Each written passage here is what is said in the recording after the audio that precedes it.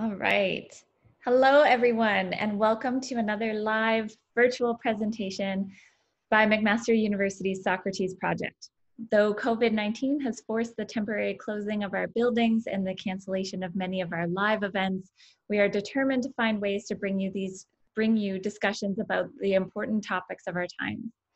My name is Katie Moisse, and I'll be moderating tonight's discussion. I'm a science journalist and assistant professor of science communication in McMaster School of Interdisciplinary Science. It is my privilege to introduce tonight's speaker, Dr. Laura Parker.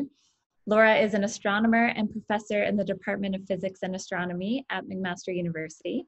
Her research interests could hardly be more grand. She studies how galaxies form and evolve. Tonight, she'll be taking us back in time to the early universe and introducing us to dark matter and dark energy. At a time when we are all intensely focused on social distancing here on Earth, we hope this journey into space is a welcome retreat. Laura is going to kick us off with a 30-minute presentation. After that, I'll be leading a Q&A for about 20 minutes, and then we'll take questions from the audience. If you have a question, please type it into the Q&A section at the bottom of your screen on Zoom. We will do our best to answer as many questions as possible. Laura, thank you so much for joining us tonight. Thanks so much, Katie. I'm really happy to be here. So I'm going to share my slides in just a second, but I just want to take a moment before we start just to acknowledge that it's a real privilege to be here, to have these discussions, to talk about what I'm going to talk about tonight, structure in the universe. But I think it's important to acknowledge that it's particularly a privilege right now to be able to be having these kinds of conversations when the world, frankly, is on fire. So we have all kinds of disruption due to COVID-19, but also due to ongoing police brutality against Black and Indigenous people. And I wanted to acknowledge that before I started. Okay, so with that, I will start sharing my screen. So Katie, I'll just get an okay from you that you can see that. Perfect. Okay, so today I want to talk about patterns in the universe, structure in the universe. My title says complexity, but when I say complexity here, I don't really mean a mathematical definition. I just mean, how do we get complicated things? And as I'm going to hopefully show you tonight, how do we get complicated things from pretty simple beginnings?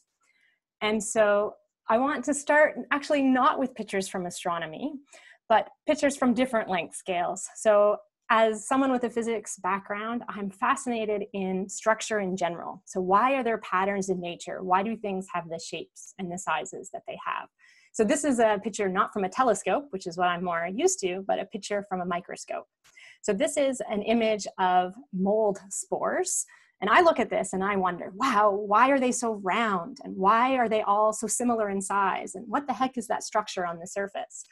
But I know enough to know that biology is much too complicated for me and that there's a function in these shapes as well. But if I think about other objects in nature that have interesting patterns that maybe I can hope to understand, we've got things like these beautiful clouds. And hopefully you can see these surf wave-like patterns in the clouds. This is due to some beautiful physics where we've got different fluids in the atmosphere with different densities mixing, and they give us these patterns. And so on all different length scales, we can see that there are patterns in nature. And I'm interested in trying to understand some of those patterns. But for me, I'm interested in much bigger scales. So if I take one more zoom out here in scale, this is now an image actually of the surface of Earth, one section of the surface of Earth in Spain.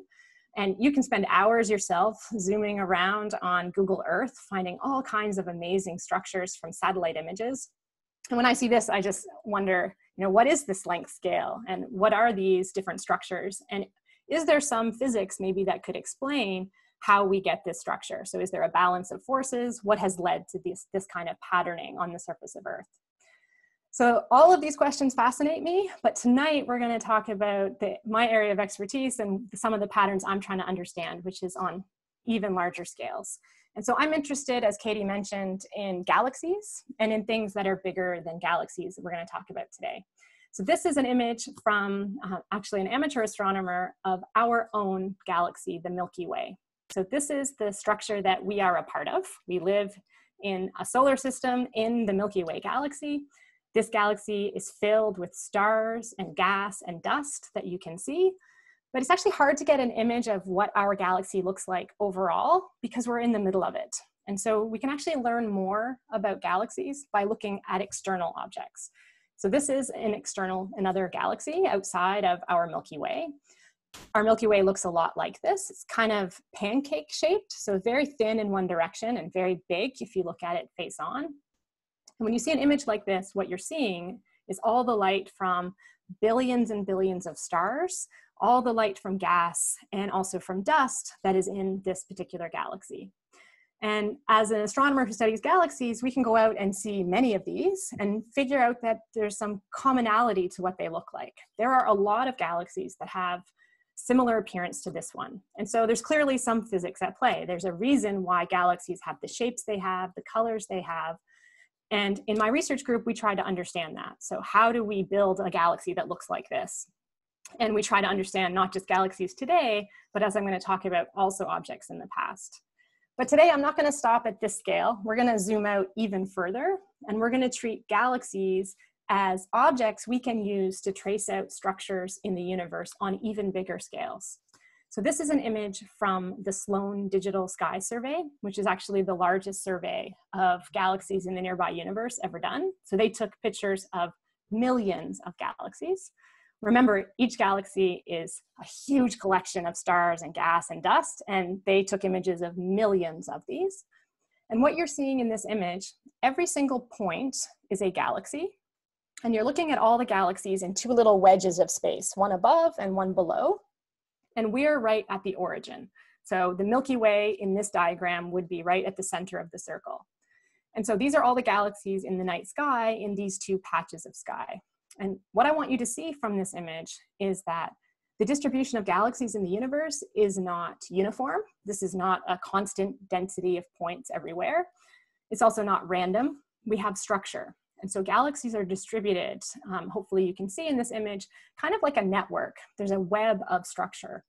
And so galaxies are tracing out this web-like structure. And so when you see this, the natural question is why?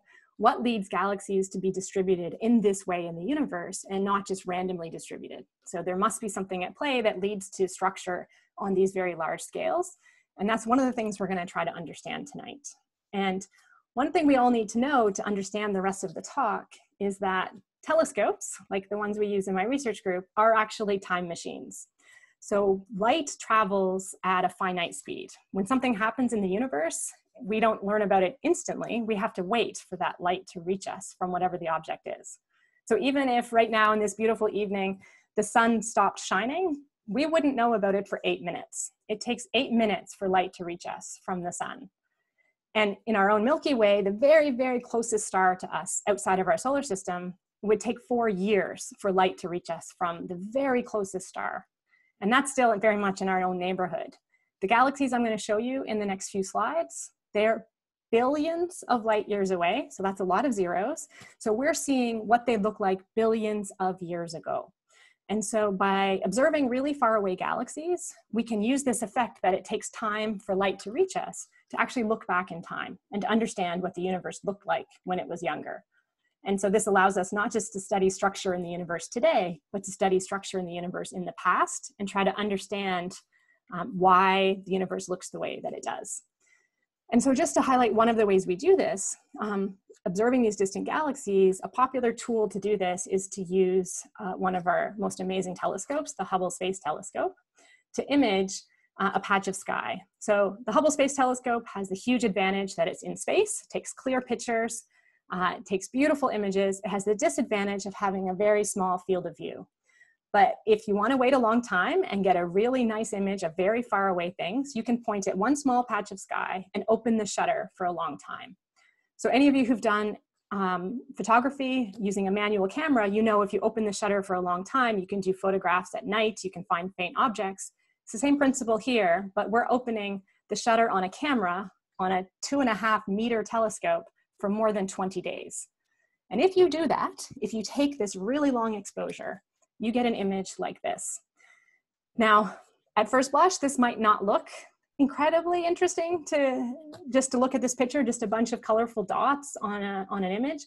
For someone like me, this is an incredibly exciting image. In this one picture, I have thousands of galaxies Most of them are actually billions of light years away, incredibly far away. And so this is going to allow me to use that time machine effect to figure out what galaxies looked like in the past and what structure in the universe looked like in the past. So this is the whole field of view from that patch of sky that was observed, but let's zoom in so you can see some detail. And so here, every little point of light, even the faintest little green or red smudge you see, every point of light here is a galaxy. And those galaxies are made up of, each one, about 100 billion stars. So I apologize for all these big numbers. It's one of the things that goes along with being an astronomer. We get used to saying these really big numbers, but every one of these little points of light, every galaxy has about 100 billion stars in it. And although not the focus of tonight's talk, I think it's nice when you look at an image like this to put it in perspective that we know from our own studies around our neighborhood in the Milky Way, we know as of 2020 that most of those stars have planets. So when you're looking at an image like this with a bunch of different galaxies, those galaxies are made up of 100 billion stars each, and most of those stars have planets. So if you wanted to ask me about whether there's life in the universe, it's not the subject of tonight's talk. And I don't really know the answer. I only know of life on Earth, but I know the statistics are in our favor, that there are an awful lot of places to look for life in the universe. So we can use the Hubble Space Telescope as a time machine to find ever more distant galaxies and figure out what the universe looked like when it was younger. So now I want to put this in context of a timeline for the universe. And so this is my entire history of the universe in one slide. And what we have on the far left-hand side of this slide is today. So that's us today. The universe, it turns out, today is 14 billion years old. So we have a couple of different ways of measuring that, but to less than 10% uncertainty, the universe is 14 billion years old, and we have all those beautiful galaxies around us today. Then we can look out to more distant galaxies using the Hubble Space Telescope, and we can see back billions and billions of years. But we reach a limit where we can't see back further, and I'll come back to that in a second. So the left-hand side are the galaxies we observe with telescopes today. The far right-hand side is the beginning of the universe. That's the Big Bang. And so I'm going to define the Big Bang on our next slide. But the idea here is this is the beginning of the universe about 14 billion years ago. And the one thing you need to know for now about the Big Bang is that the universe started a finite time ago, and it's been expanding ever since. And so we have a universe that started and has been expanding. And then today, on the extreme left-hand side, we have galaxies. So how are we going to fill in some of these gaps between the beginning and what we can see with the Hubble Space Telescope? The first thing we're going to do is next year launch another telescope that's even more powerful than Hubble, called the James Webb Space Telescope, which will allow us to peer back in time even further. And the most important new thing that the James Webb Space Telescope brings us is it's an infrared telescope. So light comes in all different wavelengths. We've got X-rays, ultraviolet, visible light that we can see with our eyes, and infrared. And there's an amazing property of an expanding universe. As the universe expands, any light in the universe, the wavelength of the light actually gets stretched out. So what I mean by that is, let's imagine you've got something in the universe that's shining with blue light. You've got a blue star giving off lots of blue light. That light, as it travels in an expanding universe, the light itself actually gets stretched out and it gets redder and redder. We call that redshift. And so as the universe expands, light gets redder and redder. And so if we want to look back in time further and further, it turns out that the more distant an object is, the more the universe has expanded since that object emitted its light. And so the more redshifted the light will be. So that was a very long-winded explanation of why James Webb is so exciting. It's exciting because it's an infrared telescope. So it can see even more distant objects, objects that are so far away that their light has been totally shifted because of this redshifting effect into the infrared part of the spectrum. So the exciting thing about James Webb is we hope, maybe, we'll actually be able to find the very first stars and galaxies that lit up our universe. So the universe started a finite time ago, and it took some time before structures like stars and galaxies formed. And James Webb will hopefully be able to detect the very first ones. But we're not going to stop there tonight. We're actually going to go back in time even further. So the epoch that I'm going to spend a little bit of time talking about is when the universe was just a few 100,000 years old. And so at this epoch, the universe was very hot and very dense. And I think at this stage, it's important to define what I mean when I say the Big Bang. So this is a definition of the Big Bang from Jim Peebles. And Jim Peebles won the Nobel Prize in Physics just last year. Born and raised in Winnipeg, Manitoba, did most of his work at Princeton. But this is his definition of the Big Bang. That the universe is expanding and cooling is the essence of the Big Bang theory. You'll notice I have said nothing about an explosion. The Big Bang describes how our universe is evolving, not how it began. And so the point of this, this nuanced definition here is that the Big Bang is really a model that doesn't tell us exactly the instant when the universe came into being, how that happened, but it picks up the picture from that point and goes forward. And so from the beginning, and we don't know what brought about the beginning of the universe, but from that point onwards, the universe has been expanding. And as it expands, it cools. And so this allows us to imagine what would happen if you step back in time further and further. So today we live in a universe filled with stars and galaxies. If we go back in time, the whole universe is going to be smaller and everything's going to be closer together. And if I go back in time even further, I'll reach a point where there are no stars, there are no galaxies. There's just a sea of elementary particles. So the beginning of the universe is actually pretty simple. It's some light and some particles. And over time, those are going to turn into all the other structures we see. So I'm going to fill in a few blanks on this early universe picture. And so I want to go back to one very special epoch in the history of the universe. This is when the universe reached the age of 400,000 years old. So why is this age so important? This is the moment when this dense, hot early universe had expanded and cooled enough that all of the material in the universe went from being fully ionized to being neutral. So what does that mean? It means this is the epoch when atoms were formed. So an atom is made up of an atomic nucleus and some electrons orbiting around it. And at earlier times, closer to the beginning of the universe was too hot to have even atoms. So we had all these charged particles flying all around. And why that matters for this picture of the history of the universe is that light interacts really strongly with ionized material. So light bounces all around. And the analogy here is that the early universe would have been like a foggy day. So if you go out in dense fog, you cannot see very far. Light bounces off of water droplets, does not travel in a straight line very long, so you can't see. And the early universe would have been the same. If you had been there, wouldn't recommend it, but if you had transported yourself to the early universe, you'd be surrounded in this bath of hot stuff and you wouldn't be able to see anything because the light would just be bouncing all around. Then suddenly the universe cools enough, it makes atoms, the light stops interacting with all the material and it just travels freely through the universe. And this light, because the universe has been expanding ever since, the wavelength of this light has been stretched and stretched and stretched, and it's not visible, it's not infrared, it's really long wavelength light that we call microwaves. So if you can build a microwave telescope, you should be able to see this light from when the universe was only a few 100,000 years old. So of course, people have built microwave telescopes to do this. And to first order, this is what you get. If you look at the entire night sky with a microwave telescope, this light turquoisey cyan color represents the microwave light that you would see. And so first detected in 1965 for part of the sky, and now we've measured it, the whole sky from satellites. The microwave light we see it all over the entire sky. It comes from everywhere because this epoch in the history of the universe when it went from ionized to neutral happened everywhere at once. We see this microwave light and it looks remarkably the same everywhere in the universe. But we can build really sensitive detectors and zoom in and try to look for little tiny differences. Are there places where the microwave light is just a little bit redder or a little bit bluer than other places? And if you do that, you have a really careful observations, then this is the modern picture you get. This is from the Planck satellite. And this, again, for someone not in the field, just looks like some red and blue blobs, maybe not that interesting, but this is the baby picture of the universe. You can never get a picture of the universe from an earlier time. At earlier times, the light had no information. It just scattered constantly. You could not see the early universe was foggy. So here's the starting point for what we can ever possibly see about the universe. This is our baby picture.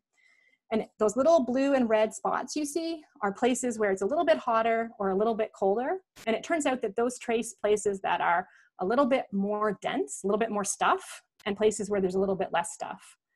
And those differences from the most dense to the least dense are 1 part in 100,000. So these fluctuations are tiny. Really, the map is almost perfectly smooth. It's only if you look really, really carefully that you can see these tiny fluctuations. And what's incredible is that these little places that are slightly overdense have a little bit more stuff. What gravity does is makes them over time more and more and more dense, heavier and heavier and heavier. And that's at those locations that the first galaxies would form, the first stars and planets would form, and that's where we would form. And so the dense spots in this map are things that end up being structure like us. So I wanted to flash up this one slide. It's the most technical looking slide in my presentation, but I wanted to show you how beautiful the data are, which are the red points. This is a plot of the statistical properties of those red and blue splotches. So it's not nice enough just to see a picture of red and blue blobs, we have to analyze it. So this is the plot we use to analyze it. And what we're measuring are how big the fluctuations are as a function, so how strong the fluctuations are as a function of how big they are. So how many are there that are 1 degree in size or 10 degrees in size or 100 degrees in size on the sky. And the data here are in red. And the green line that goes through the data points is a model for the universe that has just 6 numbers in it.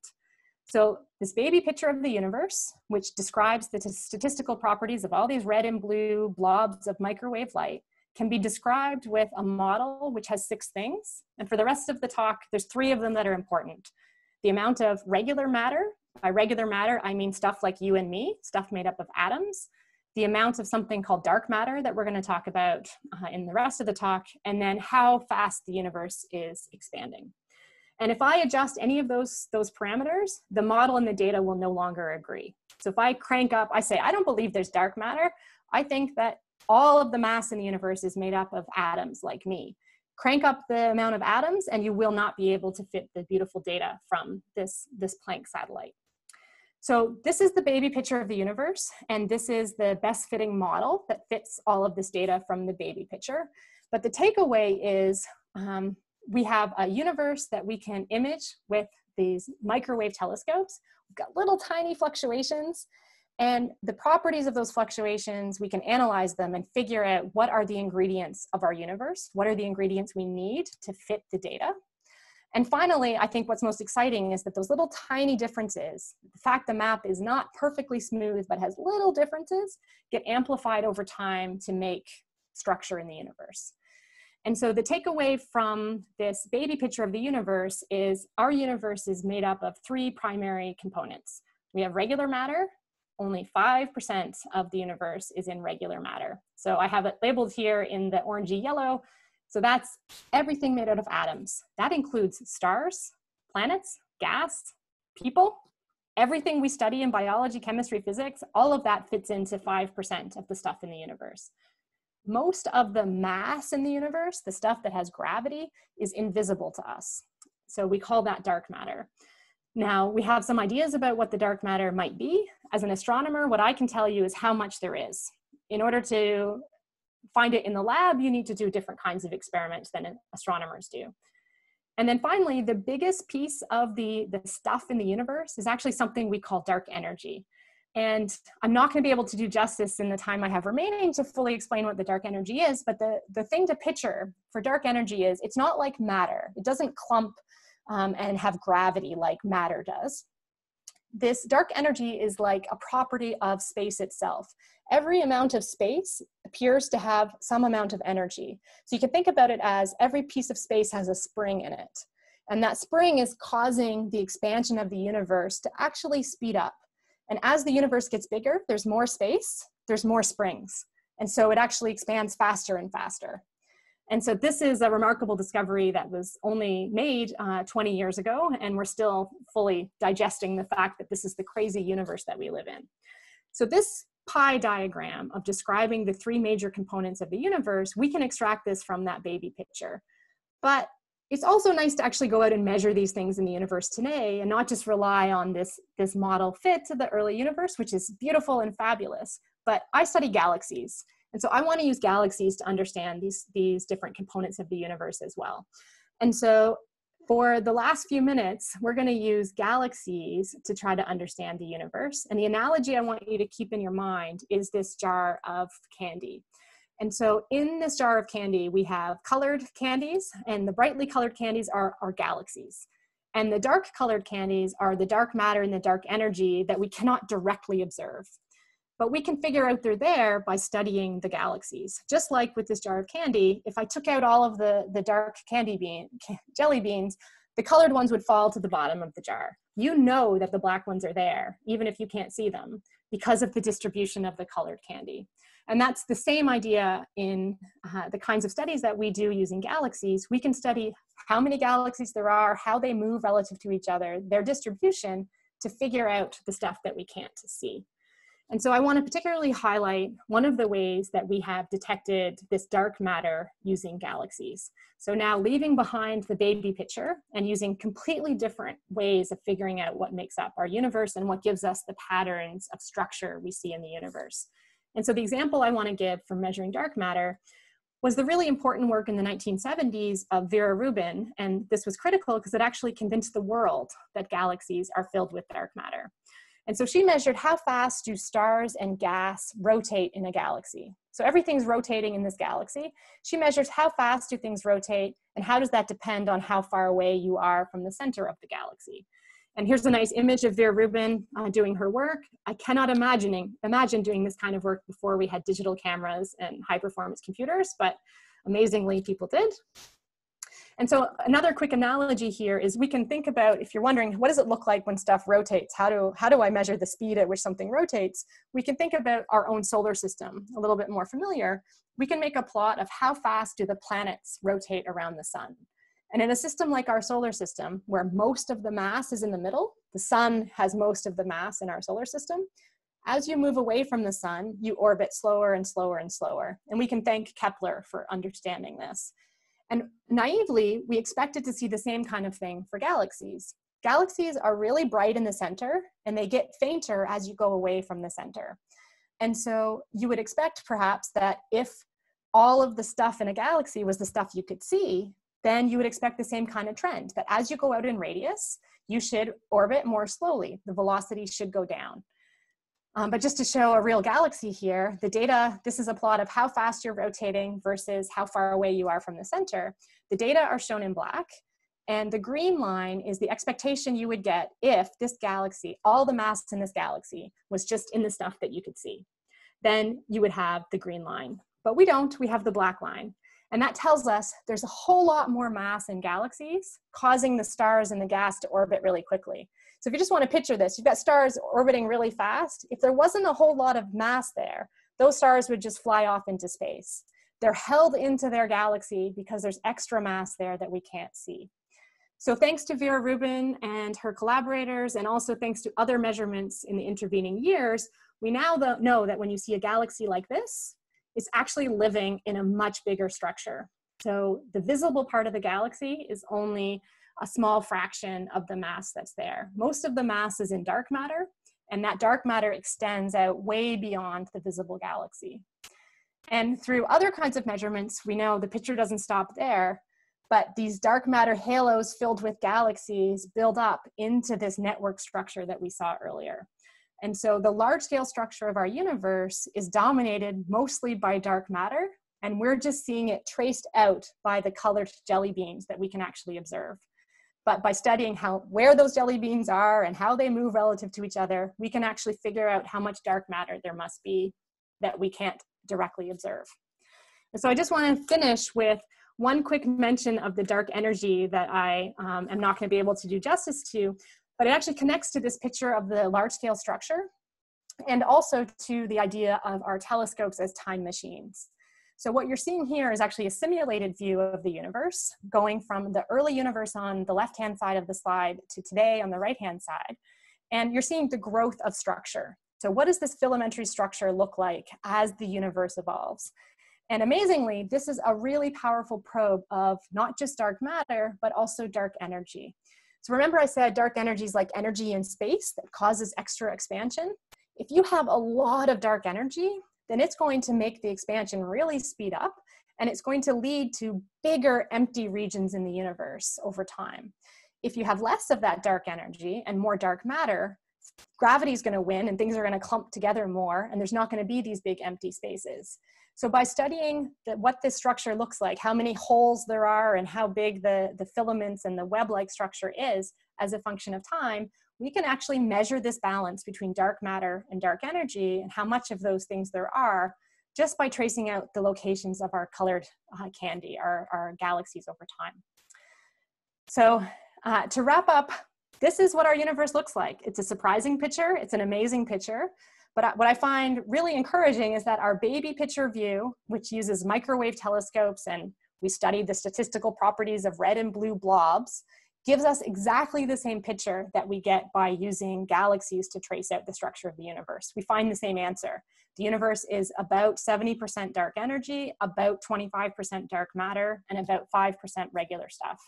And so huge answers here, but enormous questions remain. What exactly is the dark matter? What exactly is the dark energy? I'm sure people will have questions on those things, which I'm happy to address. But once we know the answers to those, that's for sure Nobel Prizes in the waiting. We'd like to know those answers. So I'll just finish by coming back to my title, which is how do we get structure in the universe, essentially? And the idea is you start with very simple particles at early times, simple. And I say simple, but we don't actually know exactly what the dark matter is, but you've got some particles that don't interact with light. You've got some regular particles, like the kinds of things that go into atoms. And you've got an expanding universe. You put those pieces in at the beginning and you give it time.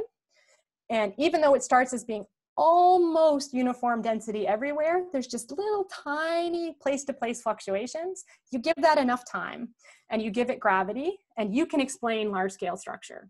So those simple ingredients plus gravity and time give you this filamentary structure. It also can help us even explain things on the scales of galaxies. But if you want to explain things on the scale of planets and the scale of people, there's a lot more to it. So those are much more complicated questions. But I think what's interesting is that we wouldn't be here. The only reason that we're here at all is because there's this baby picture where there's tiny fluctuations. If the early universe were actually perfectly uniform with no fluctuations, there had been nothing for gravity to amplify over time, and we wouldn't be here. So it's precisely because of this baby picture that we're here. And I just want to leave a video on for a second in the background of the fact that lots of structure in nature can come from simple beginnings. And so one of my favorite examples of this is actually looking at flocks of birds. So you've probably all been driving along the highway and seen these murmurations of starlings, where you get these patterns of clumps of birds come together and then disappear, and all these beautiful structures. And this can actually be described by a couple of simple rules of birds only interact with a certain number of neighbors near them. And if they all align, you get these amazing patterns. And so by looking at structures and patterns and things we see in nature, it's really fun to try to figure out, are there some simple rules or some simple ingredients that could actually explain the behavior that we'll see? So I look at this on astronomical scales, but I encourage everyone to think about these things on all different length scales. So I'll stop there. Wow, that was awesome, incredible. I love that you said that, and the start of your talk, that biology was too complicated for you. I think that amused me, because and I see that you drew a lot of comparisons with biology as well. You know, the telescopes and microscopes, even just your image of those galaxies that you showed, they looked like a confocal image from a microscope. There are so many comparisons to draw there. As someone with a biology background, I know how biology experiments look, sort of how we, how scientists approach those. And I wonder if you can tell us how you study things like dark matter, how you begin to even try to detect that in labs using equipment here on Earth. Yeah, so my expertise is much more on the astronomy side. So we design experiments by thinking about questions we can answer with data from telescopes. And then we apply to telescopes to get the data that we need. only, depending on the telescope, only maybe at Hubble, less than 10% of proposals are successful. Other telescopes, maybe 25% of proposals are successful. And then you can go and do your science and publish your amazing results. So what astronomers have found is that on all the scales we look at from galaxies on up, most of the mass in the universe looks like it's dark matter. And that gets people working in other areas of physics very excited, in particular, particle physicists. So when the evidence for dark matter first became clear, there were some competing theories. Could the dark matter just be stuff that's faint, so it's hard to see, but it's kind of mundane, it's like regular stuff, it's just hard to see? Could it be things that emit at other wavelengths that we just didn't have the right telescopes to see? But the answer now we know for sure is that it cannot be regular matter that interacts with light at any wavelength. And so the best theory at the moment is that there is a particle that we have not yet detected in a particle physics lab that explains the dark matter. And that might sound like, you know, sure, you can just propose any new particle, but there are particles, natural things in theoretical particle physics that could explain this.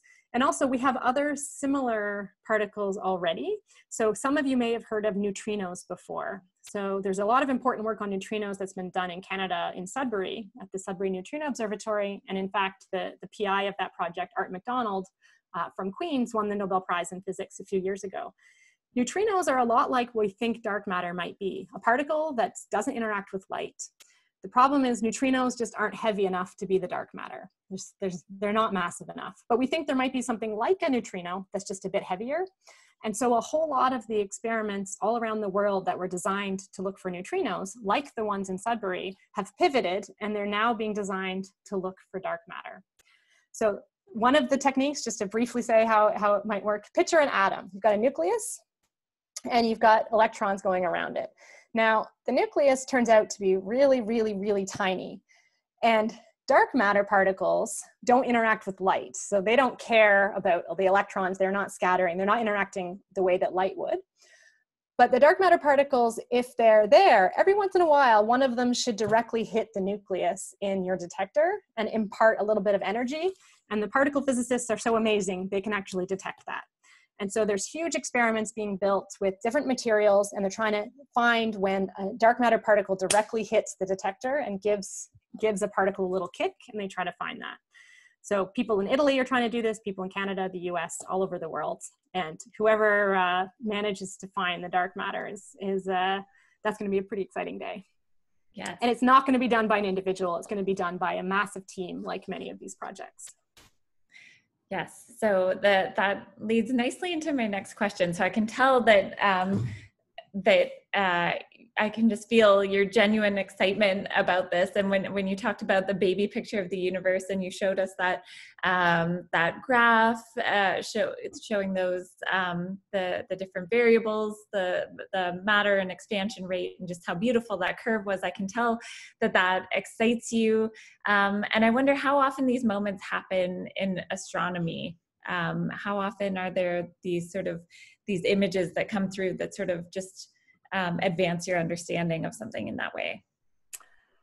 So I think in general, eureka moments that you have a totally new understanding are pretty rare in science. And in fact, I think it's almost dangerous to expect that. I think almost everything we do is incremental. So even that beautiful data and the beautiful curve, I'm so excited that it fits so well.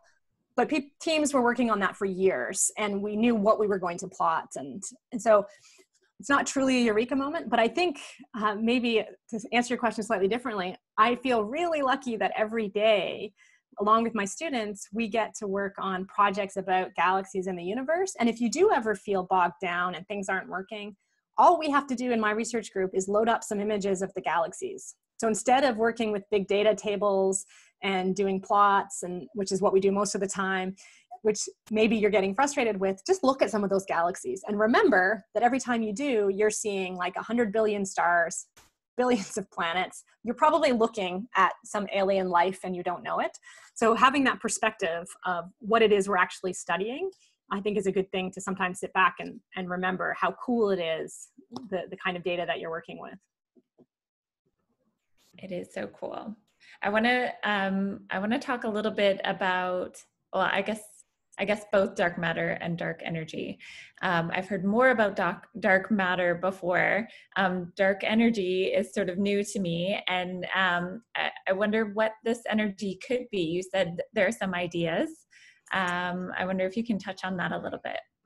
Yeah, so the idea of dark energy is, as I said, there's this energy, it appears to be this energy in space that's making space expand at a faster rate, accelerated rate. And there are kind of two classes of theories for what that could be. One of them is called a cosmological constant. And the idea there is that every bit of space just has some amount of energy. More space, more energy, and it scales exactly. So you have a constant density of this dark energy in space. And the alternative to that is to have something that's not constant, something that evolves.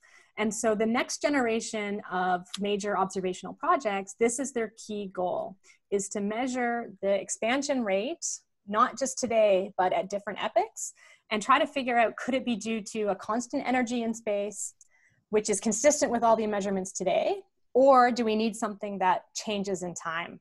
And so we don't have the answer yet. What I can tell you today is that all the data is consistent with a constant energy in space, this cosmological constant, which actually that idea dates all the way back to Albert Einstein, amazingly. So it's not a new idea, but this is new evidence for this cosmological constant.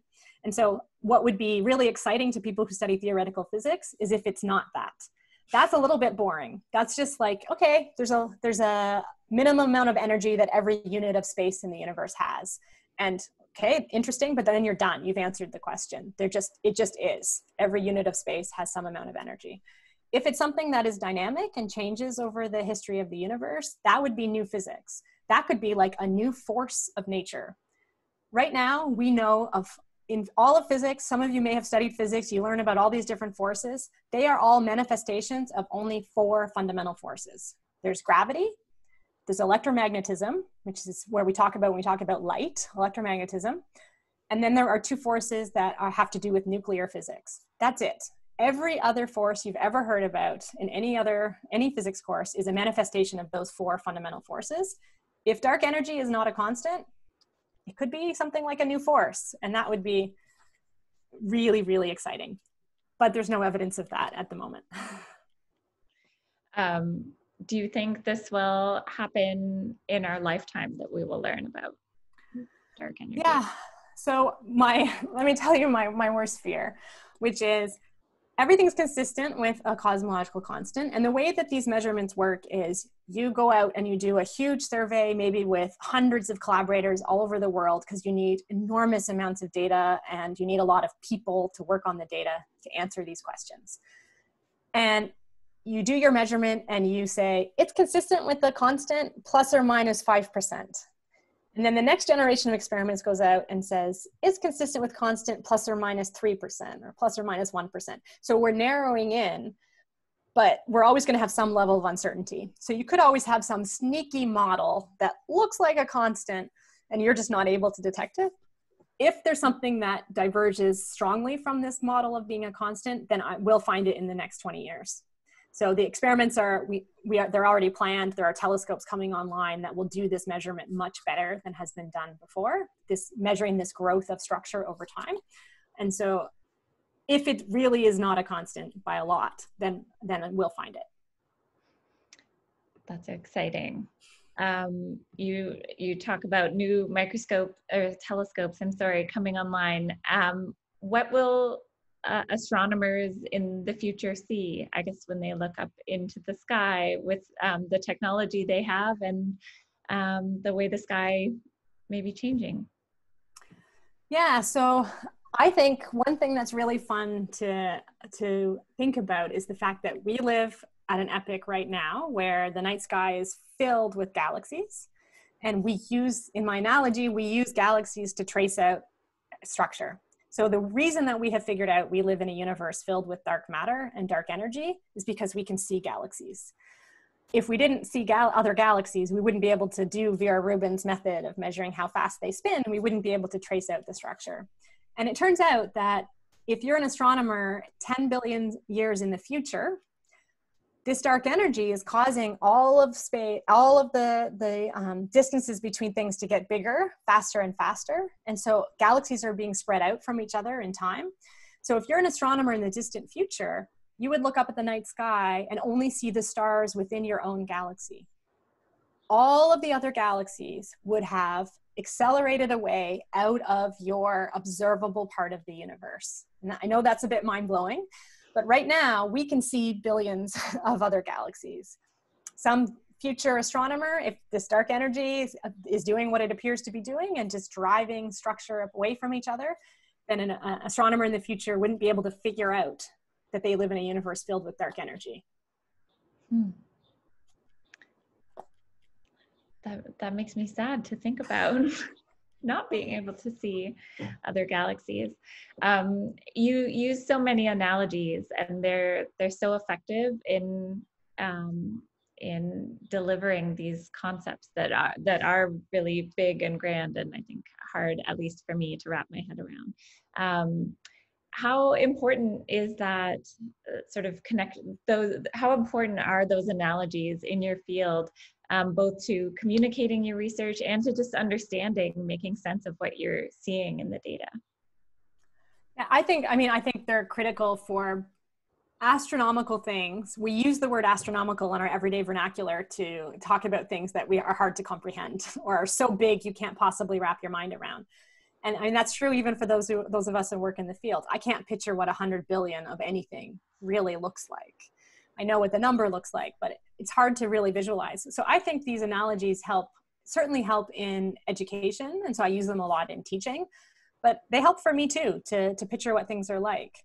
So I gave the analogy of the light in the early universe bouncing around as being like a foggy day, but that's really what it's like. I mean, just to take that picture a little bit further, I told you that the sun is 8 light minutes away from us. So if the sun burned out right now, we wouldn't learn about it for 8 minutes. That was a bit of a simplification.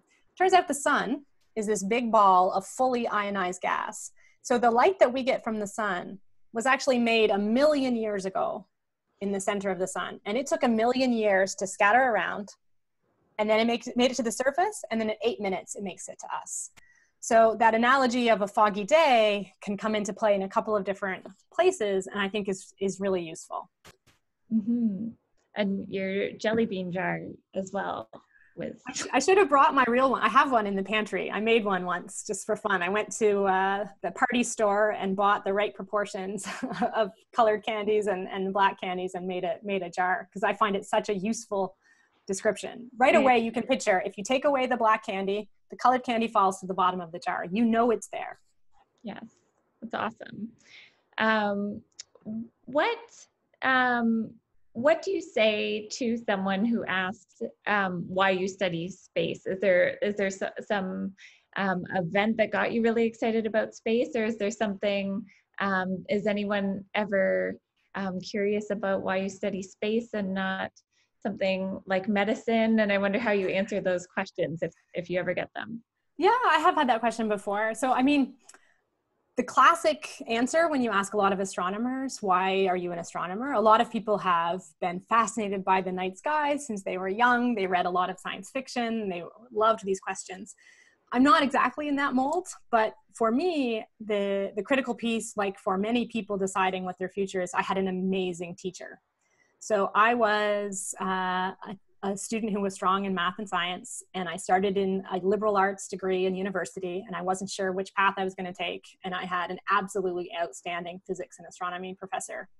And that's why I chose that direction. He gave me a research opportunity and I loved it. And so it's another classic example of just having an amazing teacher. But then in the answer to the second part of your question, why do it? Well, I think it's fundamental science. If you're interested in understanding the world and the world around you, then this is really fundamental, understanding our universe, where it came from, where it's going. I love those big questions. And some people might think those big questions are really impractical or not useful, and I should preface this with, this is not why I do it. I do it because I find it interesting. But doing this research requires really cutting edge technology. If you want to study the faintest objects in the universe, the furthest away things imaginable, you need absolutely amazing detectors. You need them in the optical, you need them in the X-ray, you need them in the infrared. And so cutting edge technology to use in scientific laboratories like at telescopes will 20 years from now end up in consumer products. So just as a classic example of that, we all have digital cameras in our pockets and our cell phones. Those digital cameras were really, these CCDs that are in digital cameras were really developed and advanced for astronomical applications first. So they show up at a telescope, or there's other technologies that show up in a chemistry lab or a physics lab to do really fundamental work. And then because they're amazing, then 10 or 20 years later, they might end up in a consumer product. Awesome. So fascinating. So I have a couple more questions, more related to life as an astronomer.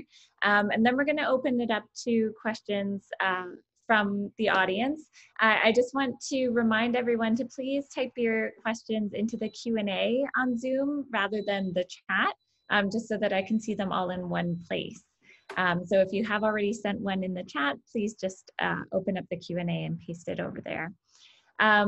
You mentioned where you touched on getting microscope time, and that discoveries in astronomy won't be done by individuals, but will be rather these, or even in particle physics, will be the work of large teams. And I wonder if you can return to that for a moment and just describe how you get the data, where does it come from, how do you access it, how collaborative is observational astronomy as well?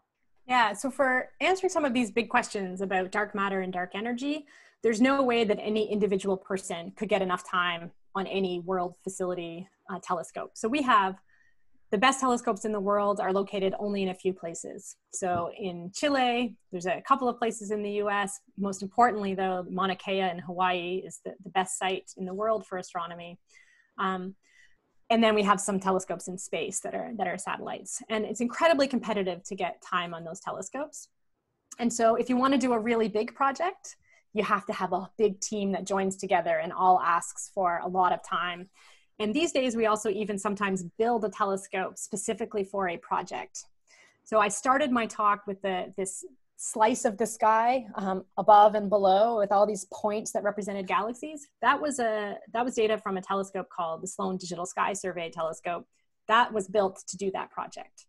So it was purpose built. Most of our telescopes, you apply for a time to do all different science projects. And if you want to do something big, you have to have a big team that applies. But I will say in my research group, we also ask a lot of little questions. So we're not always trying to understand, where did it all come from? Sometimes we want to know, why does that galaxy look like that? Does it have a big black hole in the middle that's doing something? Did it have some collision with another galaxy? We have a much more specific targeted question. And for those kind of questions, we can work on really small teams. So I often write small telescope proposals for 1 or 2 nights on a telescope with my graduate students. And for those kind of projects, then you don't need to have these big teams. So I think what's really nice is you can find the space that works for you. If you're someone who likes to be part of a big collaboration, there's a lot of opportunities. If you like to have your own projects, you can do that, or you can do a blend of the two. So I think there's room for different kinds of working preferences and styles among astronomers. Okay.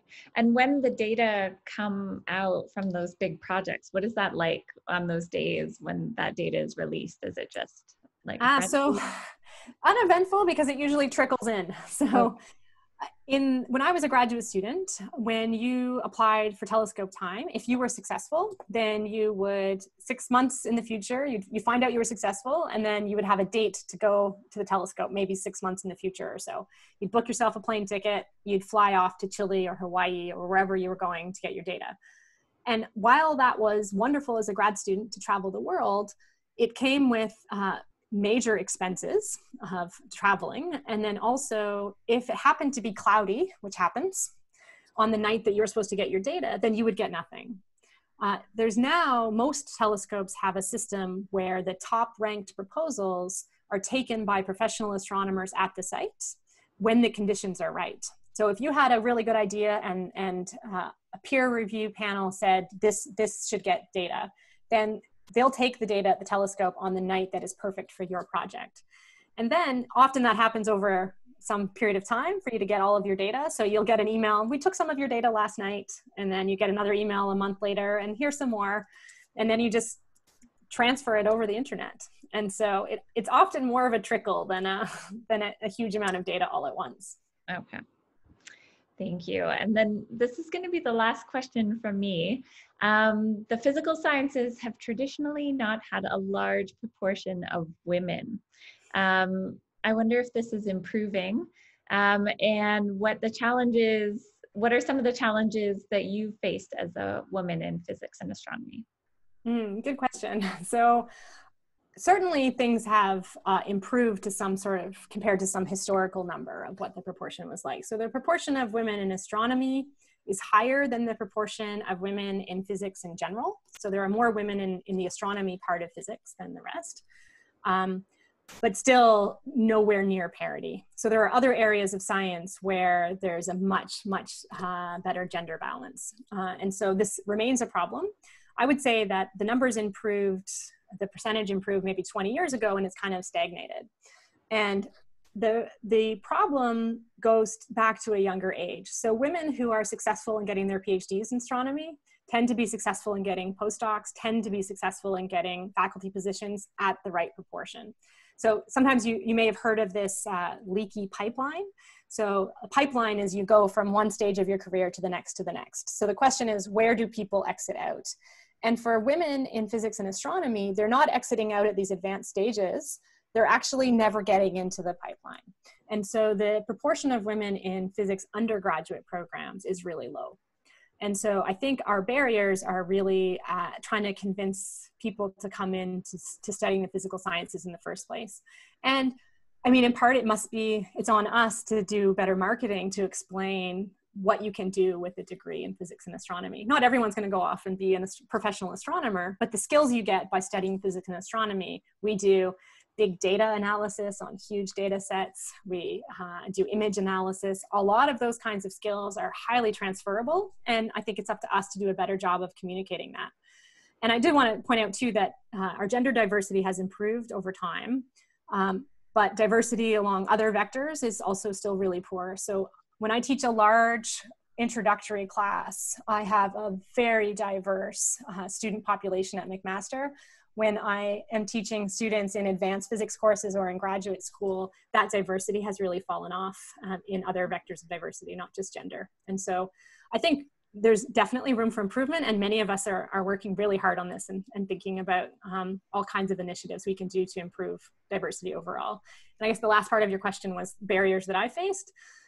I'm lucky that there were people who went before me. And so there are people who built a path. I referred to Vera Rubin and her amazing work. So she faced barriers of even being able to go to a telescope. Women couldn't do that. Certainly not up all night taking science data. That was ridiculous. So times have changed. There's no problem going to a telescope, but there are little kinds of harassment that I certainly have faced along the way, and comments which are inappropriate. And what I try to do is talk about those things openly within my own research group so that we don't perpetuate the kind of attitudes and behaviors that have been there in the past. Mm-hmm. Thank you.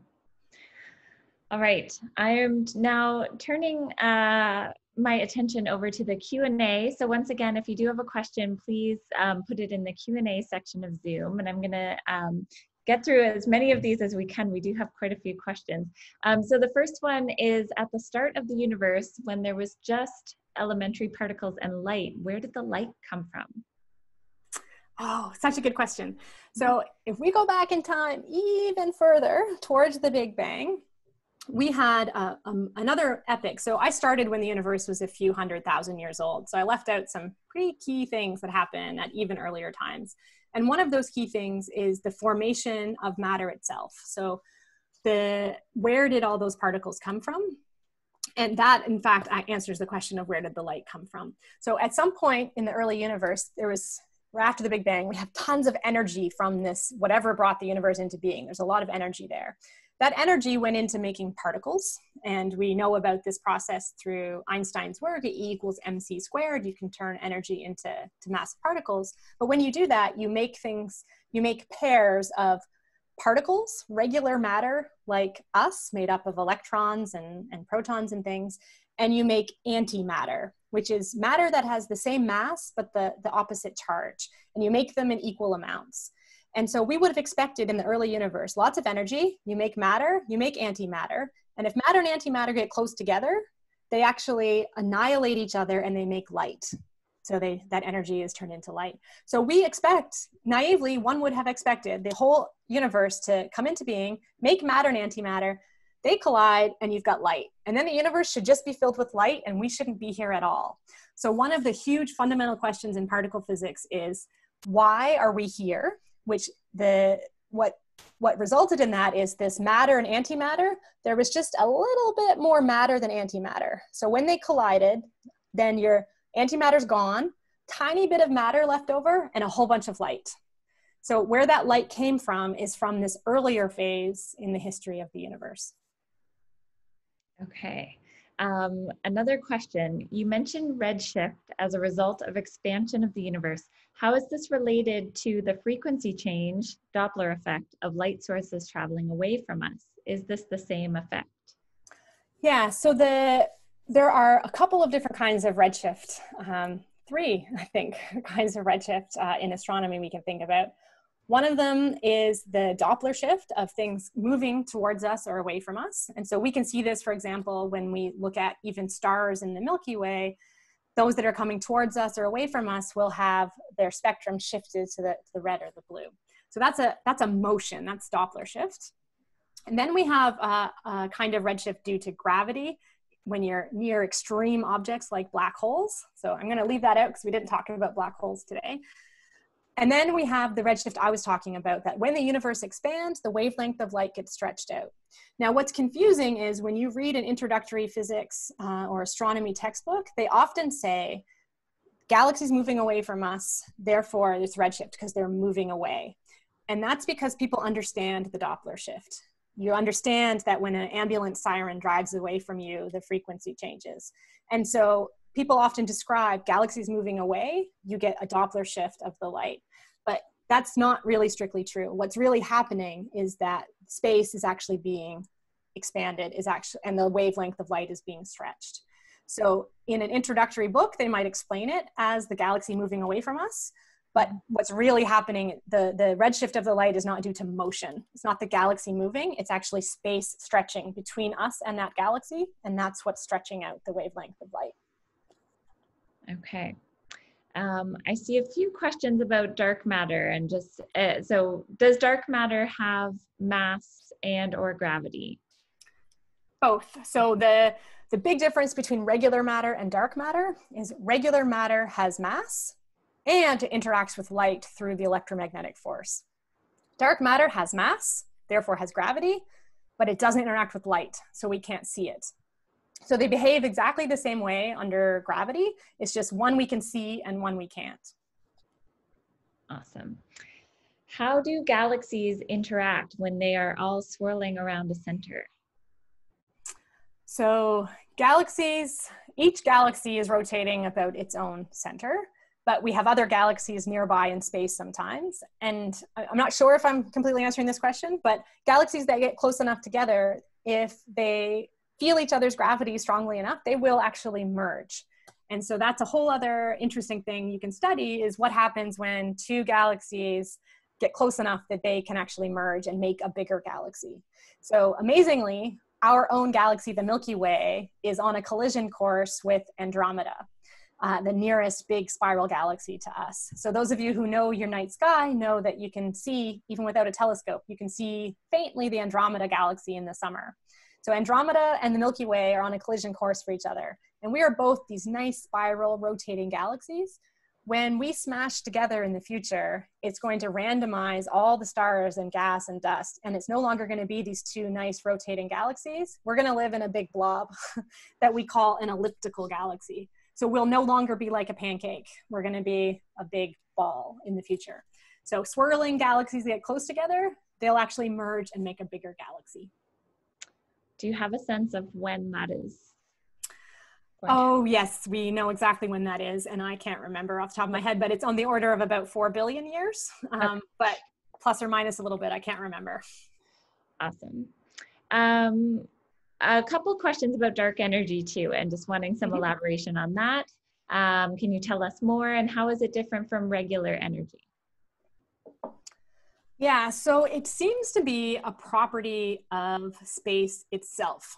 And so other kinds of energy, you have kinetic energy, thermal energy, you have energy that can be exchanged in different ways. This seems to be a property of space itself. You get more space, you get more of it.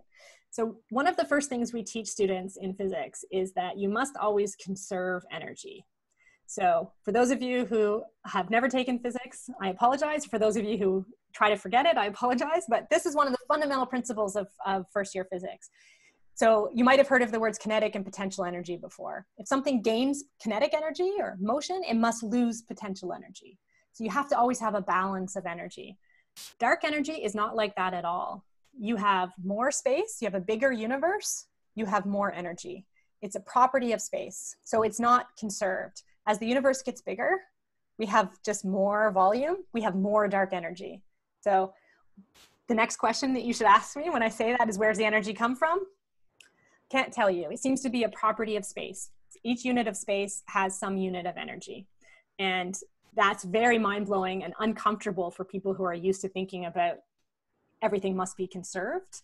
And so in an expanding universe like the one we have, those conservation laws are more complicated. Okay. This is a long one. I'm going to read it.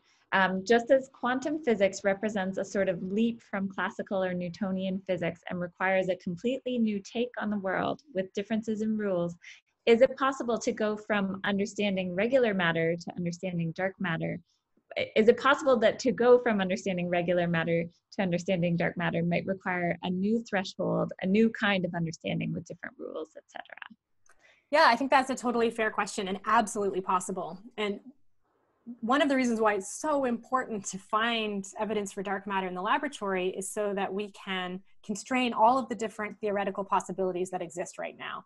Because exactly as the question suggests, you could have a whole new way of thinking about particle physics that is just beyond our current understanding, and dark matter just falls out of that naturally if you have this new way of thinking.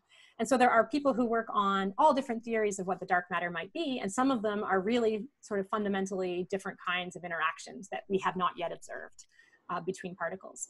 And so it's why we're all just anxiously awaiting any positive detection. It's really fun to think about how these big detectors work and how would you know that you have found it? Because there's lots of things that could hit particles. How do you know you found dark matter?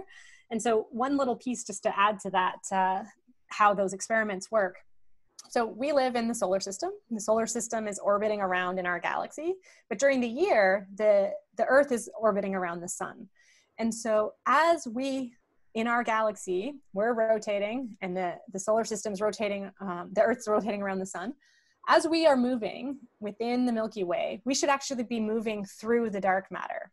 So one of the things I didn't get to talk about is the fact that galaxies live within these much larger structures. The galaxies have a lot more spin. They're moving, the structure within the visible galaxy is moving quickly. The dark matter we think is not.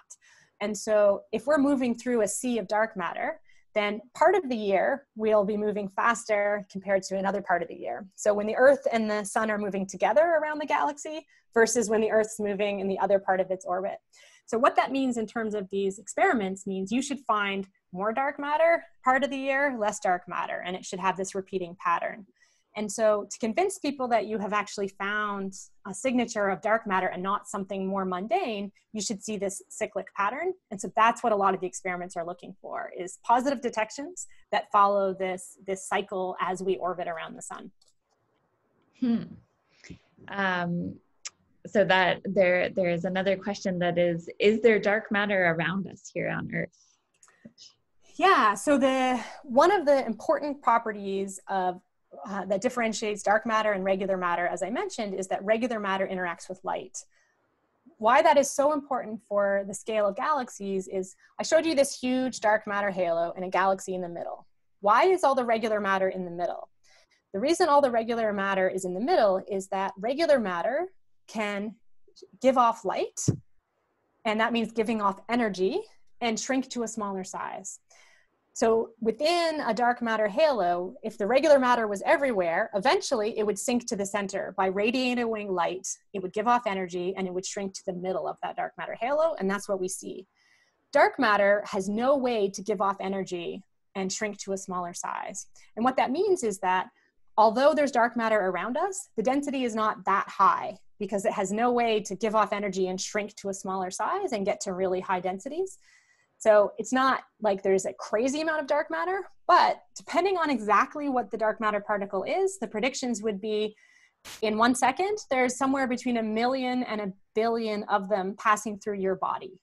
So that's not a very high flux for some kind of particles, but it's still pretty remarkable that if we're right about all of this, that it is a particle that describes this extra mass that we detect. If it is a particle, then there's some of them passing through your body right now. All right, switching gears to bigger things now. Why are galaxies, solar systems, etc., relatively flat? Is there a reason that these structures made of spherical objects have a preferential axis of rotation? The Hubble image looked like the alignment of the planes of galaxies was somewhat random. Is this the case? Yeah, so I'll answer the second part first, and I'll go back to the first part. The second part, the Hubble deep field image with all the different galaxies, that's a flat two-dimensional picture, but those galaxies are all at vastly different distances along the line of sight. So they're physically not connected at all. And so the galaxies would just have random orientations. Some of them you're seeing edge on, some face on, some of them are round to begin with because they've already maybe had 2 galaxies that collided and made a round object. So you're just seeing a random projection when you see 1,000 galaxies like that. The first part of the question was about why do they all seem to be in a plane? Why do they have that shape? Why do solar systems, why do galaxies have that pancake kind of shape? And that's well understood physics, and it has to do with spin.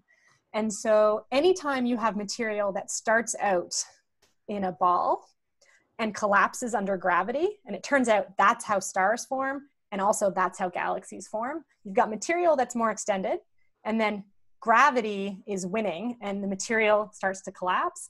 If it had any rotation at all, even a tiny bit when it was big, as it collapses, it spins faster and faster and faster, and it naturally makes a disk. And so that the principle, what's happening there is called the conservation of angular momentum. And it is precisely the same thing as when a figure skater is skating and they draw in their arms and they spin faster and faster. Same principle. So material that's forming a solar system or forming a galaxy, as it collapses, it conserves the amount of spin it has, but it's getting smaller, so it spins faster and faster. Okay. Is there a concentration of dark matter at the center of our galaxy? Excellent question.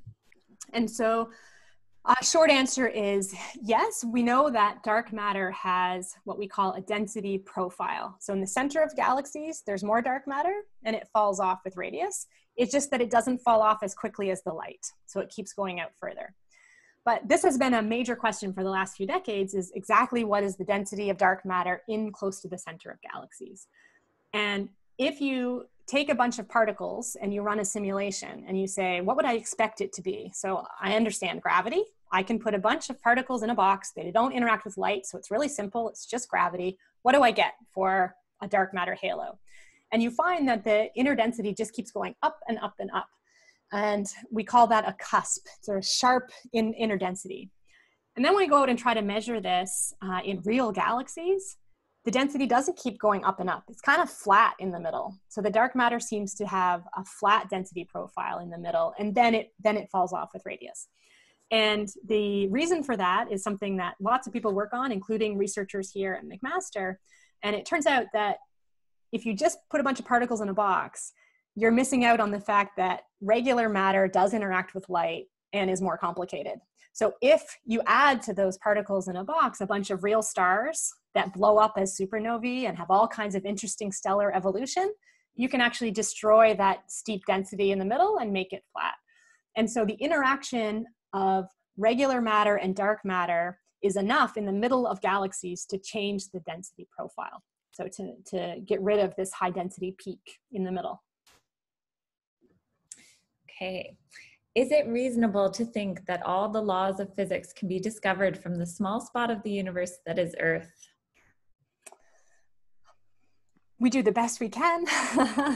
I mean, fundamentally, we have our observable universe, and we develop theories that can describe all current observations. But as soon as we have an observation that doesn't agree with our theory, we know either our theory is wrong or it's incomplete, which is more often the case. And so I think we never stop. We keep trying to collect more evidence and figuring out if there are pieces that we're missing. So right now, we know that the model of particle physics, which people in the 1970s might have thought was complete, is clearly not, because there's no dark matter in it. We know that theoretical physics is missing something because they don't naturally predict dark energy. And so we keep doing observations and we keep adding to our theoretical understanding. Okay. What are some of the most significant research projects regarding space and physics that are currently happening at McMaster? At McMaster. So we have people who work on all different areas of astronomy, ranging from planets, and we have people working on even origins of life, which is not quite astronomy, but thinking about finding planets outside of our solar system and trying to understand how they form and how they evolve. So that's a really big, exciting area of astronomy right now, is the fact that we've had a revolution in the last 15 years where we went from having basically no planets known outside of the solar system to now having thousands. And once you have thousands, you can start to understand how common is the Earth? How common are systems that look like our solar system? What do planets look like out there in the universe? Where might there be life in the universe? We can start to ask those kind of questions. And then we have people like me who work on galaxies, but not just from observational perspectives, which is what I do, but also from the simulation perspective. And that's actually a really nice strength in our department, is that we have people who work on both simulations and theoretical work and the observational work. And I think it's a really healthy thing when you can talk to each other and not work within your silo, but you can collaborate.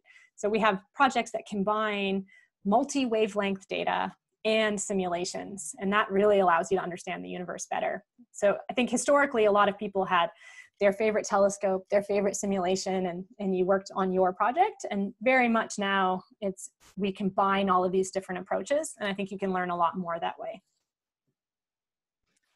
Awesome. So on the topic of this sort of interdisciplinary collaboration, do your projects necessitate a direct role in the development of technology and tools? And what types of collaborations do you engage in between disciplines? So I have to admit, not a lot of interdisciplinary collaborations with what I do. So it's pretty much pure astronomy. But where things are a little bit interdisciplinary is, as the question started with, on the technology side. And so I've been quite involved in development of some instruments for some of the major telescopes. And so I don't build instruments myself. I don't have a lab that I do that. But I am involved in management of telescopes, where we decide what's the next instrument to put on this telescope, which enables us to do the next big science. So when you build a telescope, you've got this huge mirror, but then you've got the cameras and all the different instruments, and those you try to upgrade, you try to bring in new technology. So every couple of years, you bring on new instruments for these telescopes. And that's the part where you get collaborations between people in different areas of science, but then also within astronomy, but then also with engineers who are working on building the instrumentation. And so there's a lot of astronomers who work on the boundary between science and instrumentation. I'm much more on the pure science side, but through my involvement in telescopes, I've been involved in some instrument projects. Okay, and do you need supercomputers to analyze your data?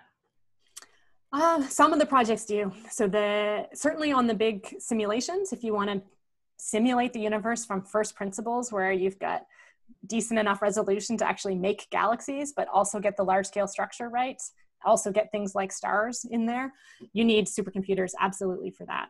But also some of the data from some of the brand new telescopes.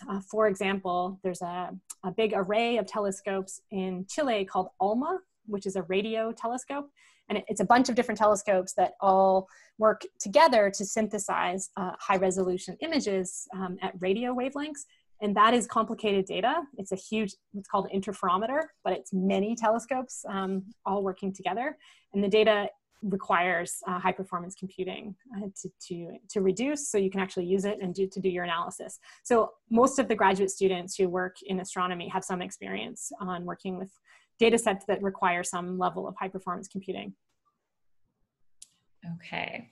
Coming back to dark energy, Mm-hmm. could you explain vacuum energy? Is it the same as dark energy?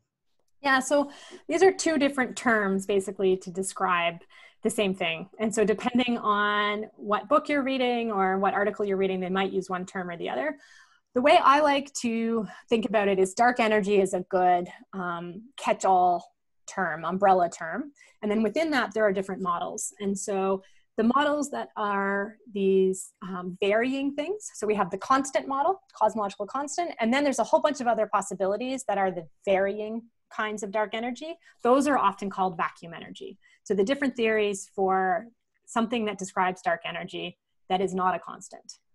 So vacuum energy is energy in space. So when you think you have empty space, you have some amount of energy. And so that's the same principle that I was describing. It's just the models that evolve in time are often called vacuum energy. Okay. Do you relate any of the questions on dark matter to any possible other dimensions suggested by string theory?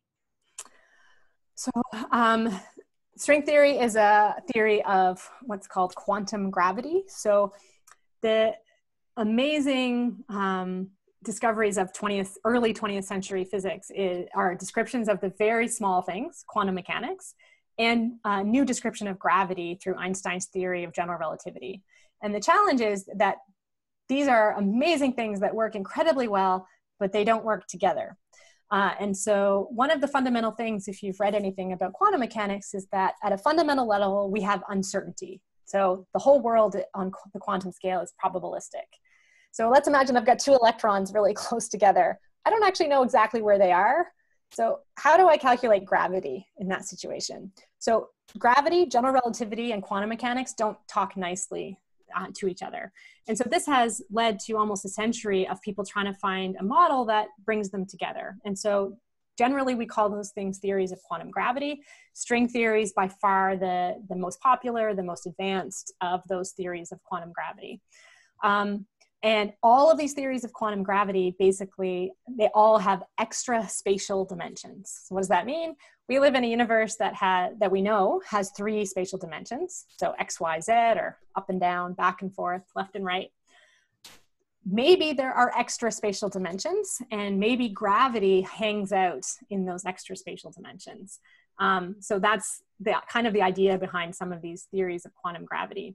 And one of the reasons why we think it might be important to have extra dimensions is it turns out gravity, although really important to everything I talked about today, gravity is actually a very weak force. And you know this because when you're sitting next to someone, you don't feel their gravitational pull. The only reason we feel gravity is because the Earth is so big and the sun is so big. The force of gravity on the particle scale is ridiculously small. And so one explanation for why gravity might be such a weak force compared to the other forces is that it hides out in extra dimensions. So that's a beautiful theory that could describe quantum gravity, but at the moment there are no observational tests. And so as an observational astronomer, I have basically nothing to say about string theory and extra dimensions. I think super cool idea, but not something that I can test. Okay. Will the expansion of the universe eventually hit a threshold, and will things bounce back? Great question. So when I first started learning about cosmology, this was the big question. So the universe is expanding. Is it going to expand forever? Is the gravity of all the stuff in the universe going to be enough that it expands, but eventually gravity wins and it all recollapses? And that was the picture we had when I first started learning about astronomy before the discovery of dark energy. So before, we didn't know the expansion of the universe was speeding up. Now with the discovery of dark energy and we know more about the expansion of our universe, it is highly unlikely that it's going to recollapse. Gravity is not winning, gravity is losing. And so dark energy is taking over, and as we have more space, we just have more dark energy, so the acceleration just continues. And so every expectation is that the universe is just going to expand away at an accelerating rate, not going to recollapse. And that is not what I learned when I first started studying astronomy. We were in a much simpler time then when we didn't know about the existence of this accelerated expansion. So it was a simpler thing to balance expansion versus gravity because it was not accelerating. Yeah. Well, it was, we just didn't know it. Right. I have a couple questions about the origins of gravity. How did gravity originate? I do not have an answer to that question. So gravity is one of the 4 fundamental forces of nature. What I can say is that what I just said about a theory of quantum gravity, why people are so interested in trying to understand how do you get gravity and quantum mechanics to talk to each other is that at the very, very, very beginning of the universe, in less than a second after the Big Bang, we need something to describe the universe at that point. The universe was truly tiny. It was quantum mechanical in size, but gravity was really important. So we actually don't have a theory right now that can explain the very, very, very early universe. And that's where gravity originates. And so I think to answer this question, we really need to know what is the right model for quantum gravity, because that's really the origin in the very early universe. Okay, thank you. We're gonna fit in a couple final questions. You said that in the distant future, the objects seen in the night sky will be further apart. Would the night sky therefore be darker since there is more spacing between objects, or will it be balanced out by light from stars that hasn't reached us yet in the present, but is finally reaching Earth and will therefore be bright? Fabulous question. These are the kind of thought experiments which are really fun to try to wrap your brain around. Unfortunately, the expansion, again, is just going to win out. And so even though there are new objects coming into our observable universe now, things that we're just getting the light from now, that accelerated expansion is going to take most things within our observable universe and move them out. This just means less light. So we're just going to have less things to see and less light in the future. Okay.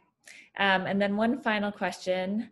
Do you have a favorite sci-fi book, and who inspires you to pursue greatness in science? You mentioned an awesome teacher. Is there anyone else who has inspired you? So I'm one of the anomalies in my field that I didn't read science fiction. And so I don't have an answer to that question. Yeah, I didn't read a lot of fantasy and sci-fi, so I always feel left out at those lunchtime conversations.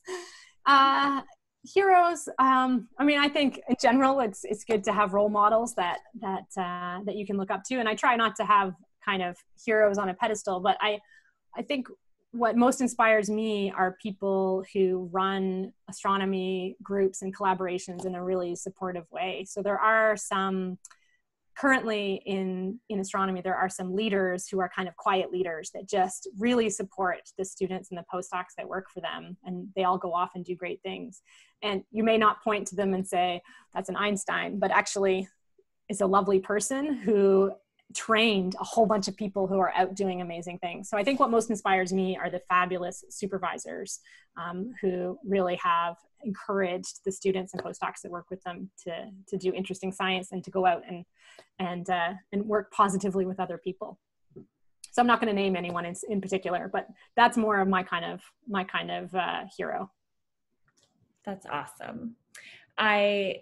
This has been so wonderful to listen to you talk, and I love your analogies, and I think your discussion about sort of the importance of those small anomalies in that pattern is just so awesome to think about, and that it takes gravity and time for things to happen and for progress to happen. And I think there's an analogy in there. I want to thank you, Dr. Parker, so much for your time. I'd like to thank everyone for coming and listening.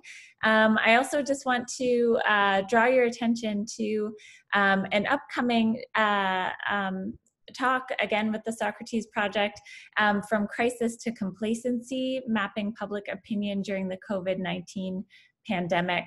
This is coming up on June the 29th. So I encourage you to check it out and register for that if that is of interest to you. Thanks everyone once again. Thank you, Laura, so much. It's been a pleasure. Thanks, Katie. Good night, everyone.